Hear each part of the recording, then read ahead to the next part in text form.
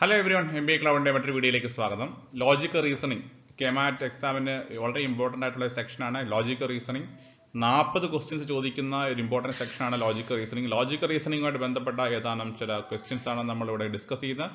Previous year ക്വസ്റ്റ്യൻസിൻ്റെ കോണ്ടെക്സ്റ്റിലാണ് ചർച്ച ചെയ്യുന്നത്.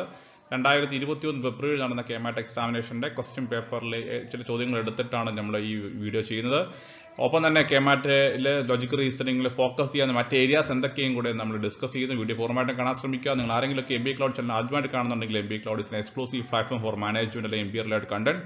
നിരവധി വീഡിയോസ് പ്രിപ്പറേറ്ററി വീഡിയോസ് നമ്മൾ ചാനൽ ചെയ്തിട്ടുണ്ട്. നിങ്ങൾ KMAT എക്സാമിന് പ്രിപ്പയർ ചെയ്തുകൊണ്ടിരിക്കുന്ന ആൾക്കാർ, അതുപോലെ തന്നെ MBA കോഴ്സിന് തയ്യാറെടുക്കുന്ന ആൾക്കാർക്ക് നിങ്ങൾക്ക് എല്ലാവർക്കും തന്നെ ഈ ചാനലിലുള്ള കണ്ടന്റ് വളരെ യൂസ്ഫുൾ ആയിരിക്കും. ചാനൽ സബ്സ്ക്രൈബ് ചെയ്യാൻ ശ്രമിക്കുക, സുഹൃത്തുക്കളായിട്ട് പങ്കുവയ്ക്കുക, വീഡിയോ ഇഷ്ടപ്പെട്ടെങ്കിൽ ലൈക്ക് ചെയ്യുക, ഷെയർ ചെയ്യുക.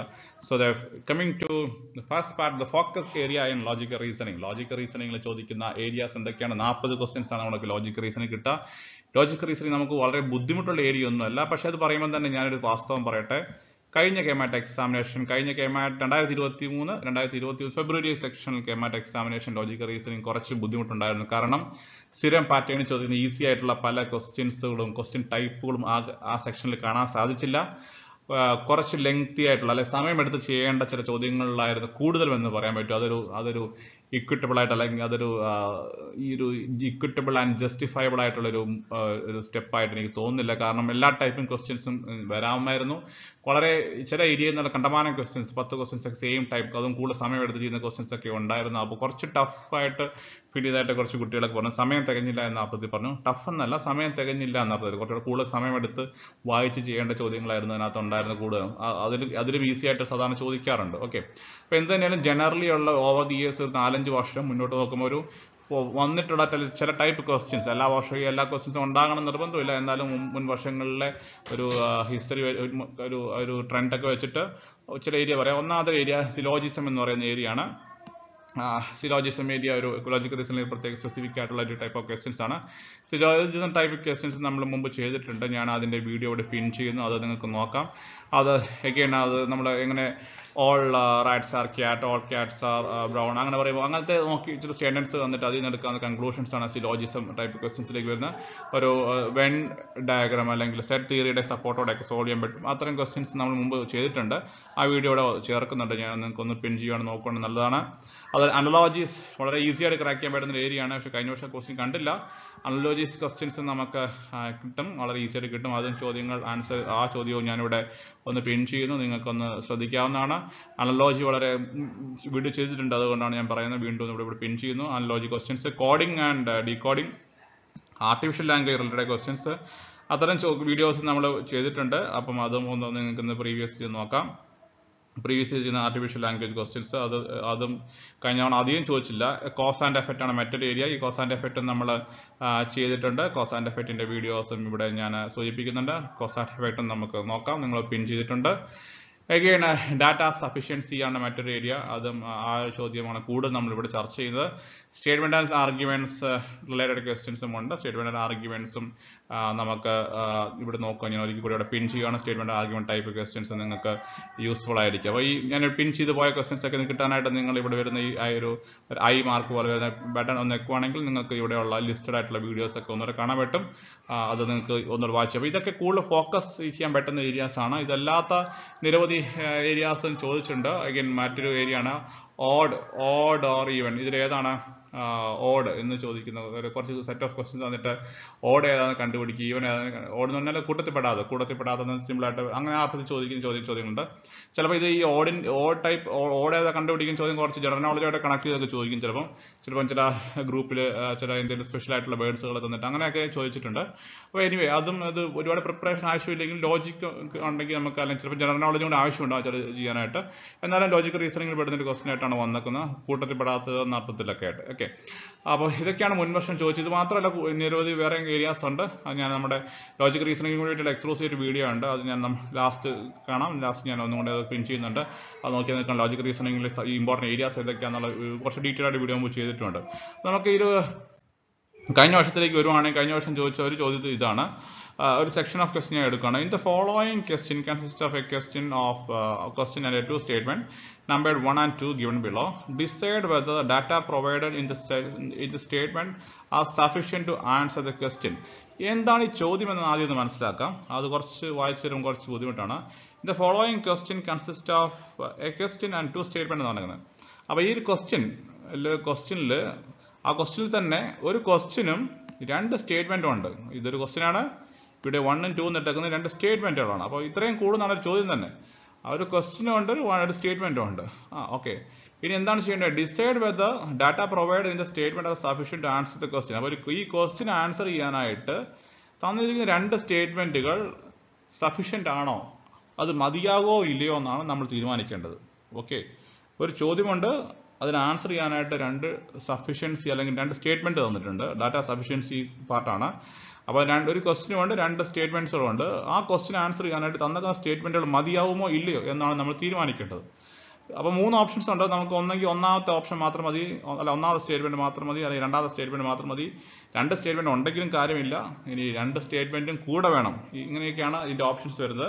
അപ്പോൾ ഓരോ ചോദ്യം നോക്കുമ്പോൾ നമുക്ക് അതിൻ്റെ ഒരു പാറ്റേൺ മനസ്സിലാവും. ഇവിടെ ചോദ്യം ഇതാണ്. ഫസ്റ്റ് ക്വസ്റ്റ്യൻ നോക്കുക, ശ്രദ്ധിക്കുക, എല്ലാവരും ശ്രദ്ധിക്കുക. ഫസ്റ്റ് ക്വസ്റ്റ്യൻ നോക്കുക. What is A code four animal in the code language? ഒരു കോഡ് ചെയ്തിരിക്കുന്ന ലാംഗ്വേജ് തന്നിട്ടുണ്ട്. ആ ലാംഗ്വേജിൽ നിങ്ങൾക്ക് ആനിമൽ എന്നുള്ള വാക്ക് കോഡ് ഉപയോഗിക്കുക, അല്ലെങ്കിൽ ആനിമലിന് ഉപയോഗിച്ചിരിക്കുന്ന ആർട്ടിഫിഷ്യൽ വാക്ക് അല്ലെങ്കിൽ കോഡ് ലാംഗ്വേജ് എന്താണെന്ന് കണ്ടുപിടിക്കാൻ പറ്റുമോ എന്നാണ് ചോദിക്കുന്നത്. ഒന്നാമത്തെ സ്റ്റേറ്റ്മെന്റ് ഇതാണ്. In the code language all animals are equal എന്ന് പറയുന്ന സെന്റൻസിനെ സിഗ് മോയ് നൂർ ഇറി എന്നൊരു സെന്റൻസ് ആക്കി മാറ്റിയിരിക്കുകയാണ്.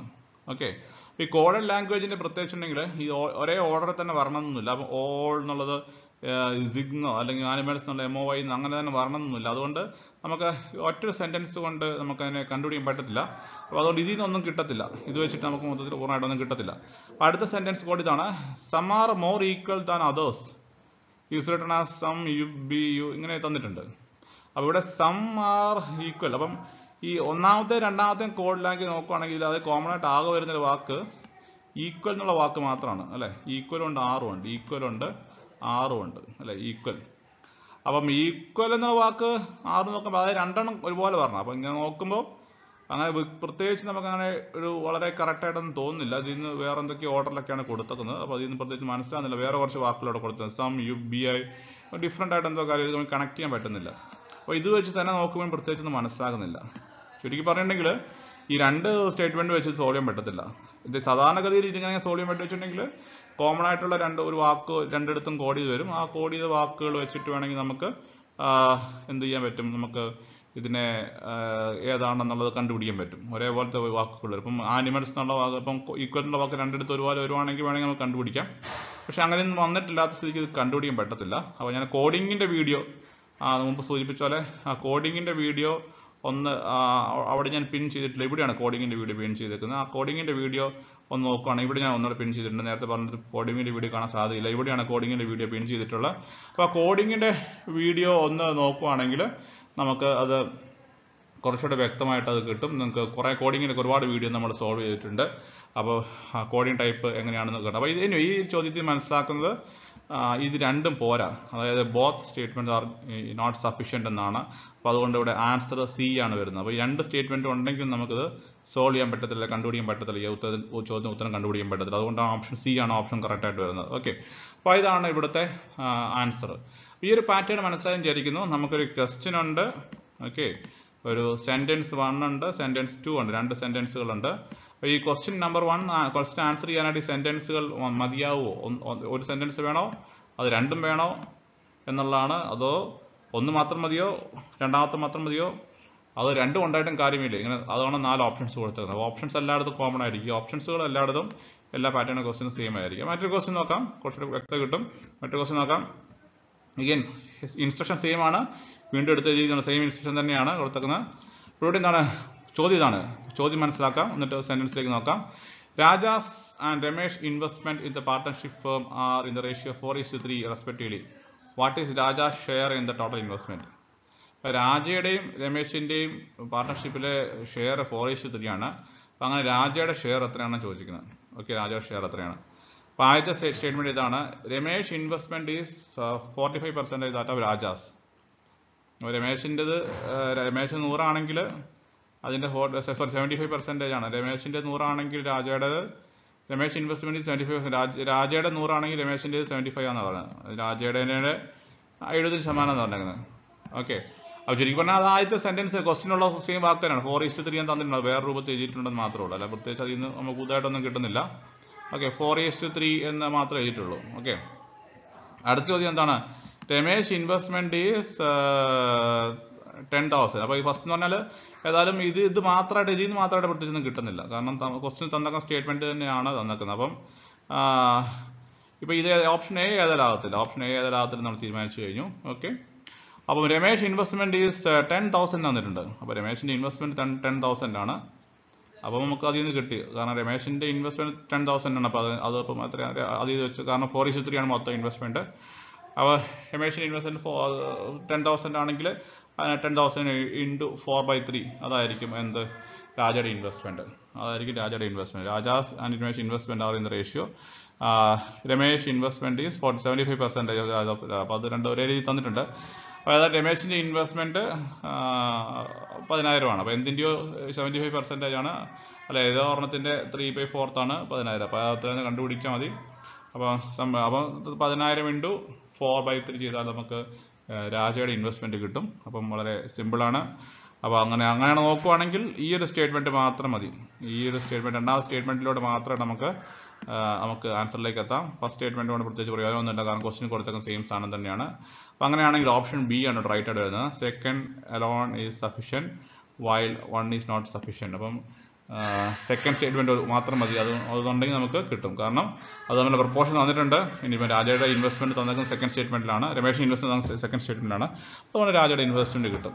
ഫസ്റ്റ് സ്റ്റേറ്റ്മെൻറ്റ് നമുക്ക് യൂസ്ഫുൾ ആകുന്നില്ല. കാരണം എന്താണ്, ക്വസ്റ്റിൽ തന്നേക്കുന്ന സെയിം സെൻറ്റൻസ് തന്നെയാണ് വേറെ രീതിയിൽ ഫസ്റ്റ് സ്റ്റേറ്റ്മെൻറ്റ് തന്നിട്ടുള്ളത്. അതുകൊണ്ടാണ് ഫസ്റ്റ് സ്റ്റേറ്റ്മെൻറ്റിനോട് പ്രത്യേകിച്ച് പ്രയോജനമൊന്നുമില്ല. അപ്പോൾ സെക്കൻഡ് സ്റ്റേറ്റ്മെൻറ്റ് മാത്രം തന്നാൽ മതി. അപ്പോൾ അതുകൊണ്ട് ഇവിടെ ഓപ്ഷൻ ബി ആണ് റൈറ്റ് ഓപ്ഷൻ വരുന്നത്. അപ്പോൾ ഈ ഒരു ടൈപ്പ് മനസ്സിലായി വരുന്നുണ്ടെന്ന് വിചാരിക്കുന്നു. ഇതുപോലെ തന്നെ മറ്റൊരു ക്വസ്റ്റ്യൻ ആണ്. The following question consists of two statements 1 and 2. Decide data provided sufficient to answer the question. What is the mathematics score obtained by Ramya and Rama and Ramya together? മാത്സിന് കിട്ടിയ mark ഒരുമിച്ച്. അപ്പം Rama has obtained 50 mark less than Rama ഞാൻ M എന്ന് എടുത്തിട്ടുണ്ടെങ്കിൽ Rama has obtained 50 marks less than Ramesh. അപ്പോൾ രമേശിന് 50 mark കുറവാണ് രാമയ്ക്ക് കിട്ടിയിരിക്കുന്നത് എന്നാണ് ഫസ്റ്റ് സെൻറ്റൻസ് പറയുന്നത്. അടുത്ത സെൻറ്റൻസ് എന്താണ് പറയുന്നത്? രമ്യ ഹാസ് പുതിയൊരാൾ വന്നേക്കുന്നത്. Ramya has obtained 50 marks more than Ramesh. അപ്പോൾ രമ്യാണ് ഇവിടെ അടുത്തേക്കുന്നത്. രാമ പോയി, ഇപ്പം രമേശ് മാറി, ഇനി രമ്യാണ് വന്നത്. പുതിയ മൂന്നാമതൊരാൾ വന്നത്. Ramya has obtained 50 marks more than Ramesh. 50 marks more than Ramesh. അപ്പം രമേശിനെ നമ്മൾ 6 എടുത്തിട്ടുണ്ടായിരുന്നു. അപ്പോൾ രമേശിനേക്കാൾ 50 മാർക്ക് സ്കൂളാണ് കിട്ടിയിരുന്നത്, രമ്യക്ക് കിട്ടിയിരുന്നത്. പക്ഷേ ഇത് രണ്ടിൽ നിന്നും നമുക്ക് എന്തായാലും നമുക്ക് രാമയും രമ്യയും കൂടെയുള്ള മാർക്ക് ഏതായാലും കിട്ടത്തില്ല.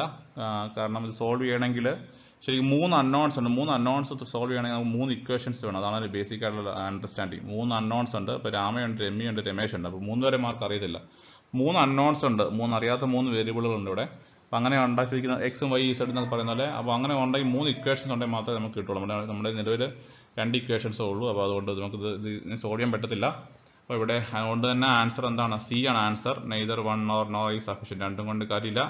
രണ്ടും ഒരുമിച്ച് ഉണ്ടാക്കിയിട്ടും കാര്യമില്ല. രണ്ടും ഒരുമിച്ച് ഉപയോഗിച്ചാലും കാര്യമൊന്നുമില്ല. അപ്പോൾ അതുകൊണ്ട് ആൻസർ സി ആകുന്നു. ഈ തന്നിരിക്കുന്ന 2 സ്റ്റേറ്റ്മെൻറ്റ് ഉപയോഗിച്ച് സോൾവ് ചെയ്യാൻ പറ്റത്തില്ല.